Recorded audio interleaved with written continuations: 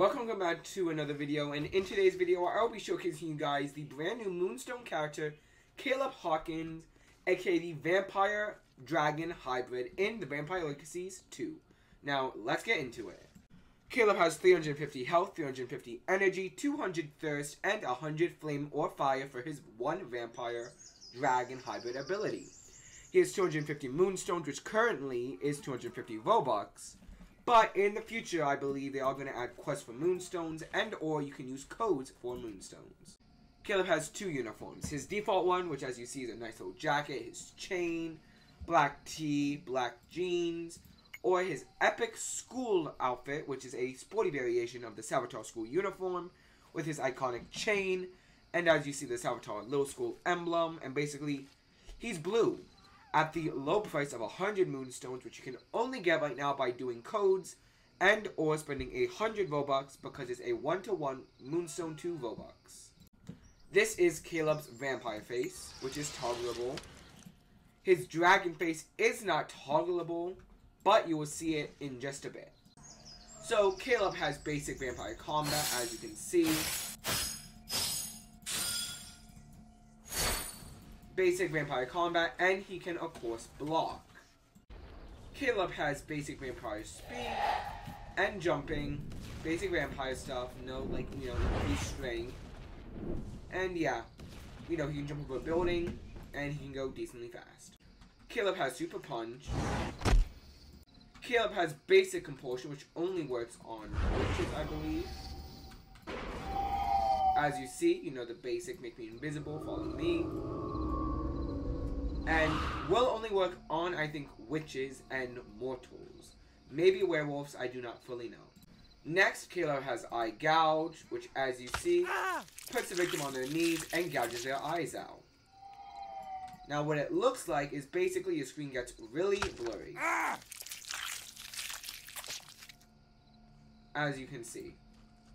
And the victim will be basically semi-blind for a little bit. Kaleb has Choke, of course. I love this animation. Decent damage and leaves crack in the floor. Kaleb has the basic vampire throat rip. As you see, activates vampire eyes and does 100 damage while ragdolling the victim. Now we have the basic vampire neck snap, which will neck snap everyone in the game, saying this health to 0, other than Dark Josie, because she's the only character in the game to have neck snap and heart rip protection.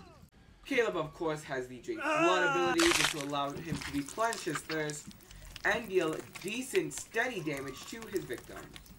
Kaleb can also, of course, blood heal, firstly healing his victim and basically allowing witches and cycloners to transform into vampires or heretics, as you can see. Now Kai is a transforming heretic, and when Kai wakes up, he will blossom into a beautiful hybrid. As you can see, he's now a heretic.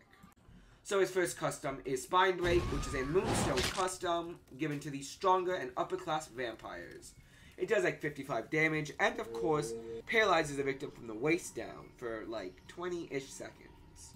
Now we have Kaleb's final and only custom real move, which is his Dragon's Breath.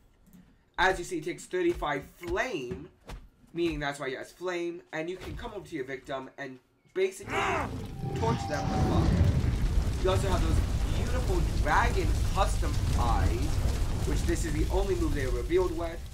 And the fire honestly just looks amazing with a low cooldown, and basically because of the flame, there's no real reason for flame. Like, he already has max by the time he's done with it.